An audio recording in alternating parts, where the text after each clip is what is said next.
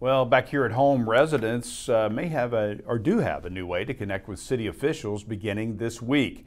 A STEP, Sharing Thoughts and Engaging People meeting, is set for 6 p.m. on Thursday, October 5th at Hazel's downtown. That's located in the American Electric Lofts at 310 North 3rd Street. Part of an effort to engage community members at various neighborhood locations, Thursday's hour-long meeting will focus on economic development and feature informal presentations by Clint Thompson, the city's Director of Planning and Community Development, as well as Natalie Redman, President of the Chamber of Commerce.